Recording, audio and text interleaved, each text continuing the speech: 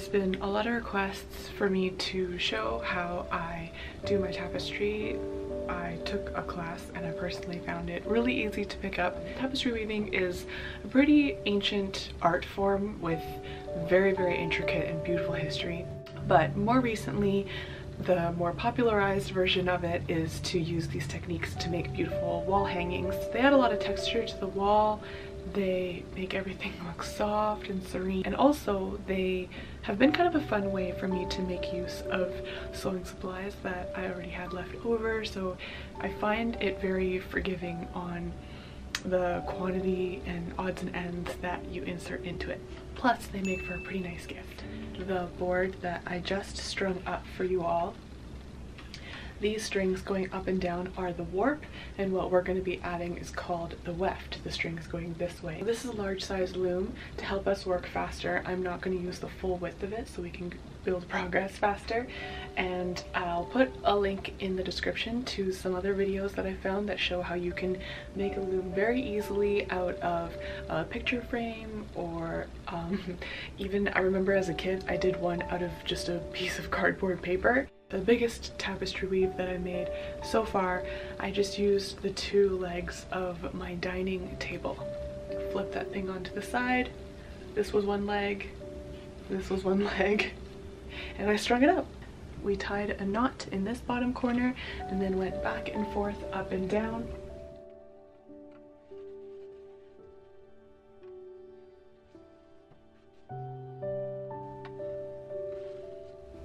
And up here tied one more knot to secure it off, and one thing that I was taught to do was kind of like give them a little tug after stringing it so that everything's nice and tight and there's just a little bit of bounce but not too much bounce.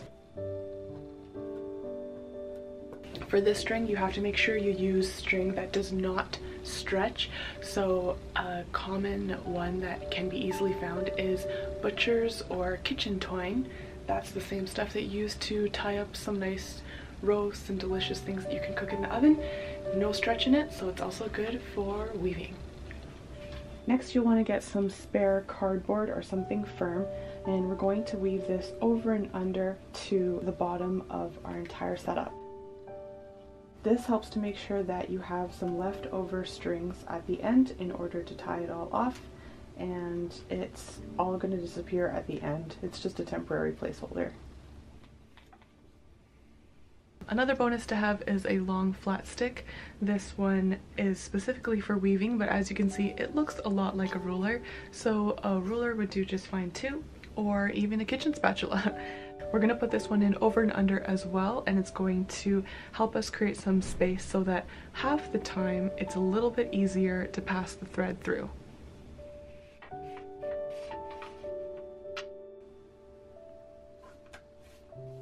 Next up, we're going to weave in the footer. So using the exact same butcher's twine, I'm going to go back and forth for 12 rows in total. The way the rod helps is by twisting it, you can create a shed, which is the space in which the weft can go through. Once it's all the way over, we're just going to brush it down so it's all the way at the bottom. You can use your nails, but a hairbrush is even better. Now when you're going the opposite way, you want to be under where you were over before and over where you were under before. So we can only use the rod when we're going in one direction, and we have to go string by string when we go the opposite direction.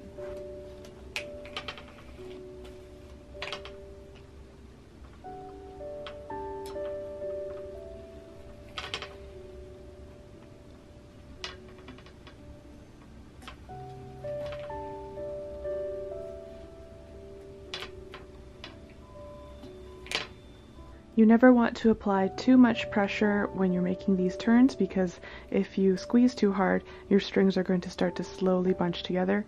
So make sure there's always just barely enough breathing space, and then brush it down. Now I'm going to go back and forth to make the 12 rows.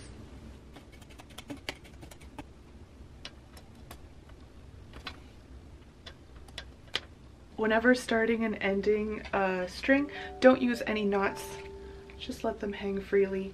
I now have finished 12 rows in total. You can count 6 lumps here and 6 lumps here, and a fire alarm that's going off in my building.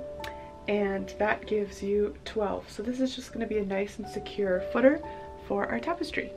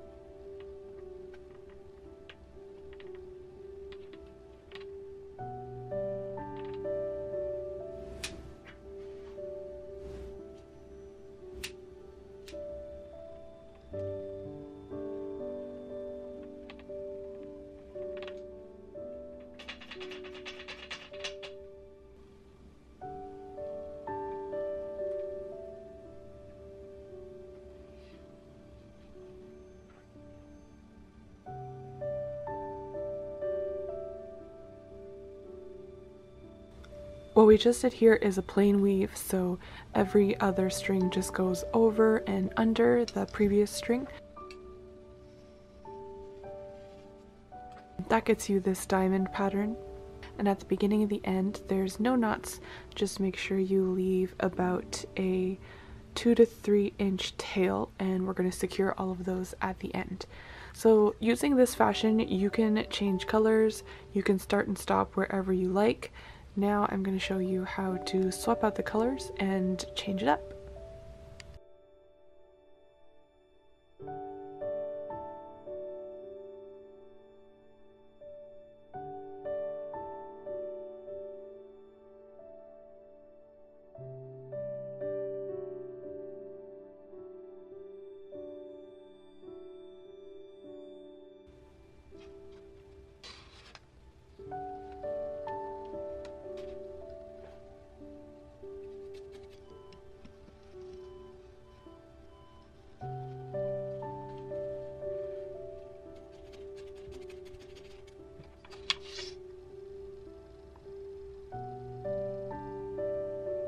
And that way there's no gap at all.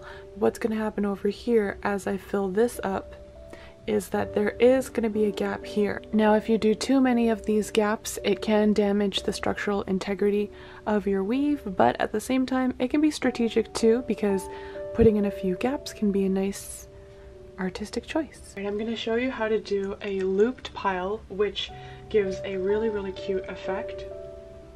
So what you're going to need for this is you need to establish at least 3 rows already, which we have done. This is so teacherly. Wingardium Leviosa, also a wand. You need to establish 3 rows minimum. I clearly have that already, and now I'm ready with the rest of this yarn. And so when we're moving across here, instead of just doing the plain weave, we're going to create loops. I lay this chopstick over here. You can freehand this. You can use a really thick stick, whatever you please. I'm going to go with this chopstick. Let's make a tight loop. We're going to go through the neighboring string. That creates a loop. Tuck it underneath. Then go through the next string. At some point you can let go of the stick. Tuck it underneath.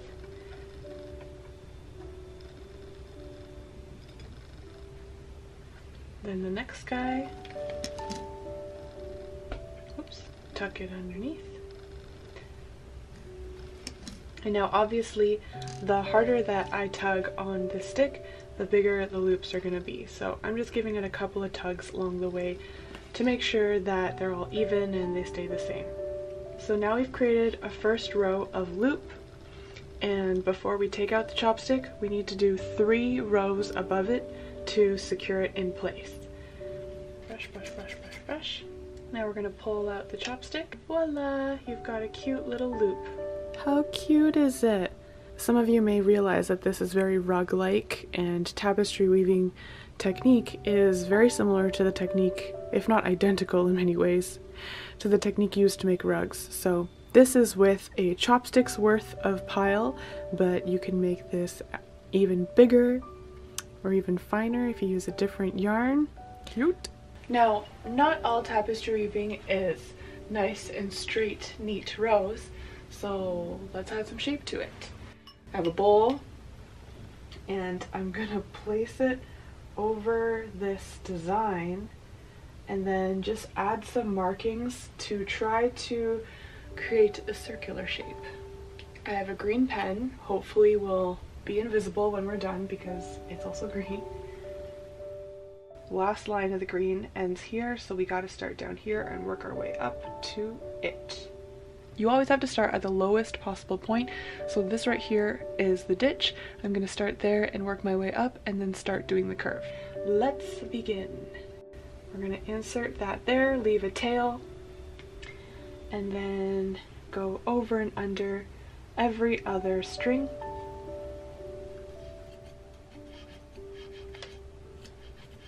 Because this is really thick, we're gonna make progress on it really fast, which is great.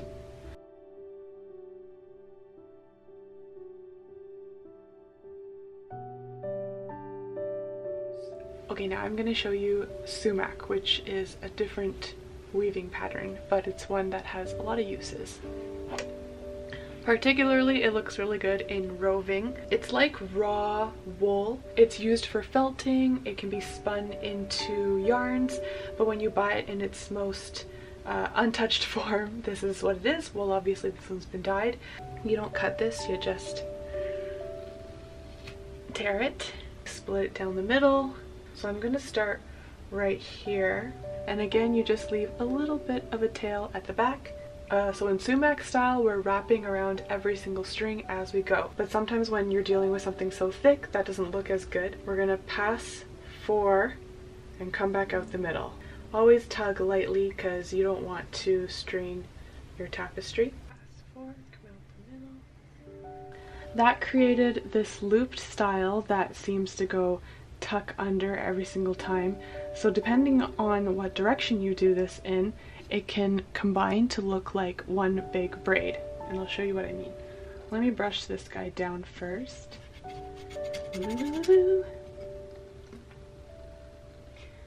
Leaving a little bit of a tail again. We're gonna go past 4, but remember how last time I came out on top? This time you want to come out below. Make sure it's not pulling too tightly. So we brush that down. Even out these strings a little bit, give them some room to breathe. And there you go, see? Because they went in opposite directions, combined, they look like one big braid.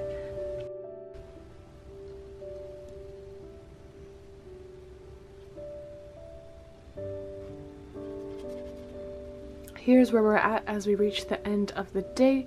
I did some plain weave over here to raise it up, and then my plan, I've already drawn in the little lines, is to do one more circle. I feel like boop boop boop 3 lumps is a good look.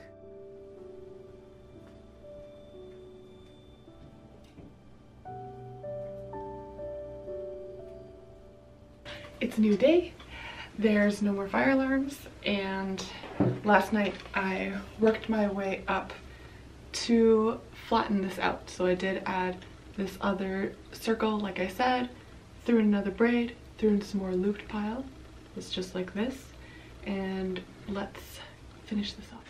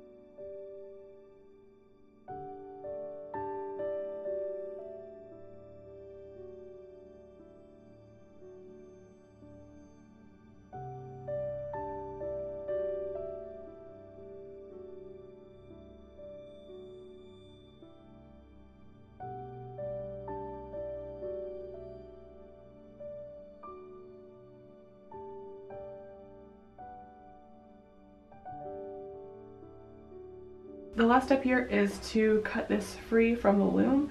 So for that, we're just going to cut the first string. Then you place it over the next string, bring it under that same string, and then pull through and down. Cut this next one. We're going over, under, pull through, and down.